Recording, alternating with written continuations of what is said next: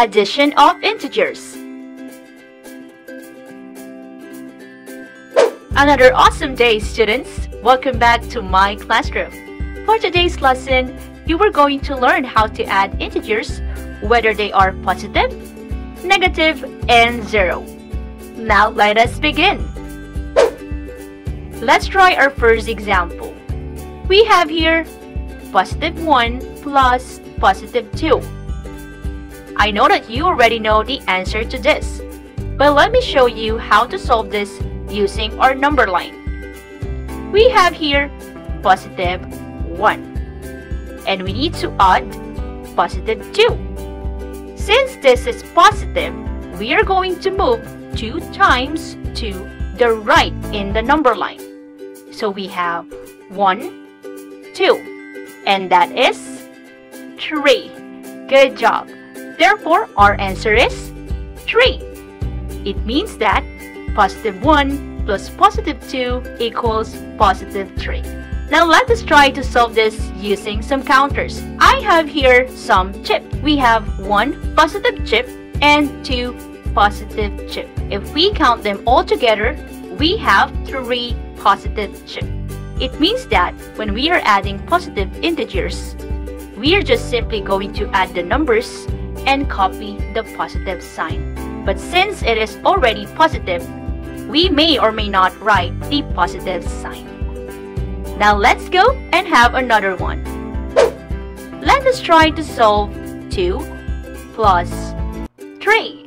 Our first integer here is positive 2, and let us add positive 3. Since it is positive, we are going to move 3 units or 3 times to the right in our number line. 1, 2, 3, and that gives us positive 5. Therefore, positive 2 plus positive 3 is positive 5. Now let us try to answer this using our counters. We have 2 positive chips and 3 positive chips. If we count them all, we will get 5 positive chips. There you go. Okay, now let us try this one. Positive 8 plus positive 3. Let us try to solve this without using number lines and counters. Do you have any idea? Yes, you are correct. As we can see, they are both positive numbers. And we have to remember that when we are adding positive integers, we are just simply going to add the numbers and copy the positive sign. Therefore, 8 plus 3 is 11. Since it's positive, we may or may not write the positive sign. Great job! Now let us try some more.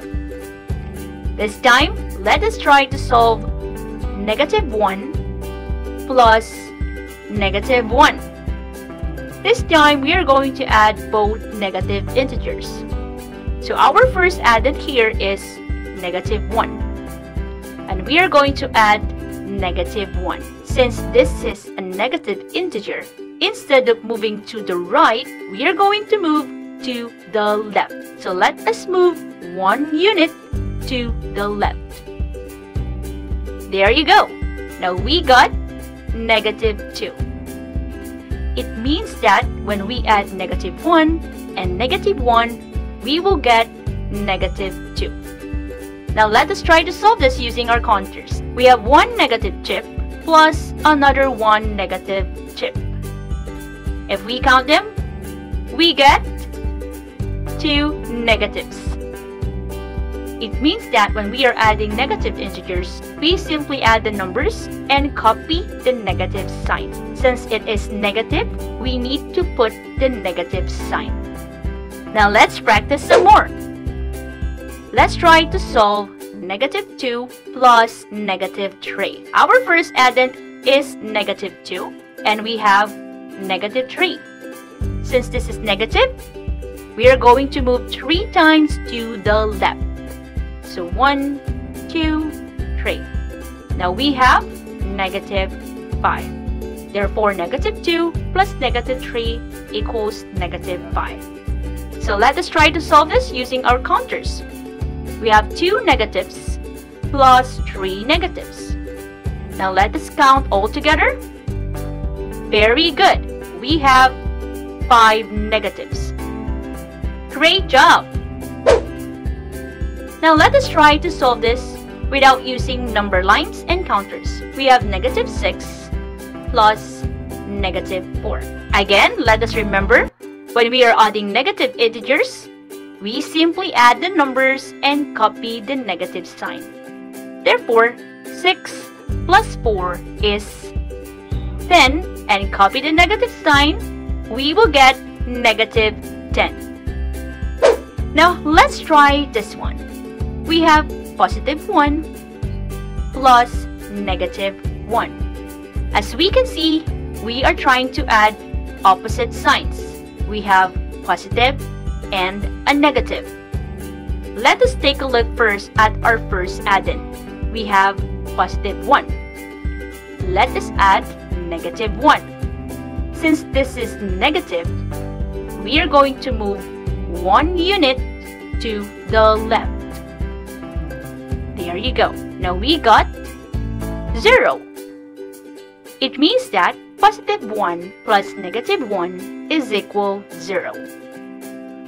Now let's try to answer this using our counters. We have 1 positive and 1 negative. We need to remember that a pair of positive 1 and negative 1 is equal to 0. Therefore, we just simply going to cancel them, and then we will get 0. Now let us try some more.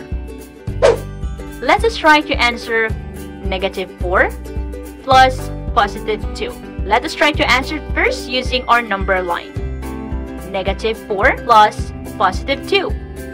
Since this is positive, we are going to move 2 times to the right. 1, 2. We have negative 2. Therefore, negative 4 plus positive 2 equals negative 2. Now let's try to answer this using our counters.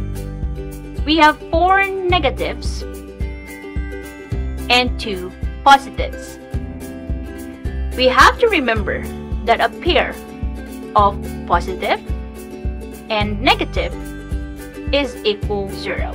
Now let's take a look and find some pairs in our counters. Very good. I can see 1, 2. I can see 2 pairs of a negative and a positive, and we just simply going to cancel them. Now we have 2 negatives left. Now let us try some more. Let's try to answer negative 2 plus positive 6. First, we have negative 2. Let's add positive 6. Again, since it's a positive integer, let us move 6 units to the right. 1, 2, 3, 4, 5, 6. Therefore, we have positive 4. Negative 2 plus positive 6 equals positive 4. Now let us answer this using our counters. We have 2 negatives and 6 positives. Now, remember, a pair of 1 positive and 1 negative always equal to 0. Now let's cancel out the pairs. There you go. Now we have 4 positives left. Awesome job!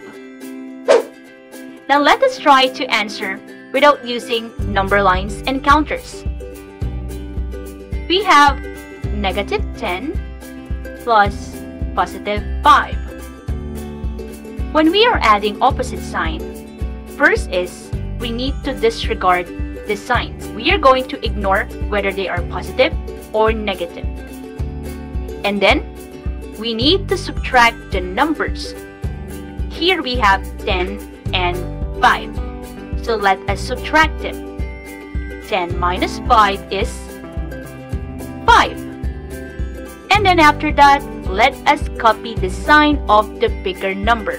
When we are looking for the bigger number, we will also disregard or ignore the signs. So we have here 10 and 5, And we know that the bigger number is 10. Since 10 has negative sign, our answer will also be negative. It means that negative 10 plus positive 5 equals negative 5. Now let us check our answer using our counters. We have 10 negatives plus 5 positives. Again, we need to remember that a pair of 1 negative and 1 positive is equal 0. Now let us cancel the pairs. There, now we have 5 negatives left. Therefore, our answer is correct. Now let's have another example. Let us try to solve negative 7 plus positive 8. Again, we are going to disregard whether they are positive or negative. Let us subtract the numbers. 8 minus 7 is 1. Now, let's take a look at the sign of the bigger number. Here, the bigger number is 8. And since it is a positive integer, our sum or answer should also be positive. Therefore, negative 7 plus positive 8 equals positive 1. Now let us check if our answer is correct. We have 7 negatives plus 8 positives. Again, we need to cancel out the pair of 1 negative and 1 positive. There you go. Now we have 1 positive left. Therefore, our answer is correct. Wonderful job, students! Now here are the things that you learned today.